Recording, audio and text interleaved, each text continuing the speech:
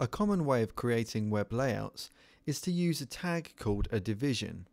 A division is an area of a page that you can style using CSS in order to create perhaps columns or boxes or certain rectangular shaped areas of content on the page. So, for example, in our existing HTML, what I might do is move down below our "This is the link to Apple" and write in a division. In that division, I might place a paragraph saying, here is another paragraph. Close that paragraph and also close the division. So if I were to indent that properly, it would perhaps look like that. So that division, when seen in design view, previews by showing you the outline of it. So a division will scale to the width of whatever it's inside, and currently it's just inside the body. And it doesn't have any styling applied to it, so it doesn't really know how to behave other than to fit the width of whatever it's in. So what we can do is write a rule for that division. So because that's the name of the tag, we could just write a style rule that said div. But the problem with that is we might want to have several divisions. So if we just select over that and paste another one, we now have two of those divisions. But how can we tell those two apart? Well, the crucial thing there is we might want to have one wide column and one narrow column. So for that reason, we'd normally give an ID to the opening tag of any particular division. So we might call this one wide and this one narrow. So then I'd write a rule in my CSS, and remember this is for an ID, so we start with a hash symbol.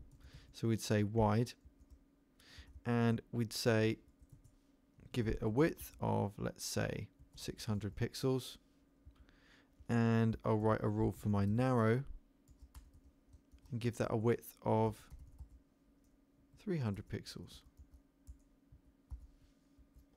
So then when I look back at my design view, you can see that I've got 600 and 300 for those two things. So what if I wanted them to be next to each other? Well, by default, this doesn't happen in HTML, because when HTML was originally devised, it was just for paragraphs of text and image-based content that would go down the page. There wasn't any divisions, and there weren't any kind of structural elements that allowed layout like we're familiar with in print layout or magazines. So because of that, we had to create something called float, which will allow elements to sit next to each other on the page.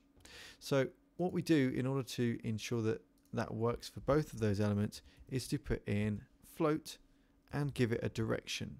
So we might say float left for that and float left for the other. That way they're both heading towards the left hand side of the page. And if we change our design view to full screen, you can see that there's now enough room for those to sit next to each other within that preview. So in my split view, you can see at the bottom it's operating currently at a viewable size of 881. So that doesn't equal 900 that 600 and 300 equaled. But if I change my design view there, as if I was dragging out a browser window, you can see that they sit next to each other. So that's what a float is doing for us. Now there's a couple of other things that are worth mentioning at this point that we can do to elements like this. One of them is to give padding. Now padding will add to the overall size of a box. So we might give padding of 10 pixels. Now padding is space inside of an element. So if I put in 10px there, save and switch back, when I click on the edge there, it's previewing the padding that I've got. It's basically pushing that element away. Now the paragraph has got its own spacing, and that's why there's a bit of distance away from the top, different to the bottom there. So that's padding. But what if I wanted to create space outside of the box? That's where I'd use something called margin. I'll put in 10px there. So that's created now 10 around the outside, and you can see it's pushed it away from the left hand side, and also it's pushing the other box away to the right. So there's now a gap. So that's a basic kind of use of float, margins and padding, and using divisions to lay out areas of content on the page. So I could now continue with that and carry on writing.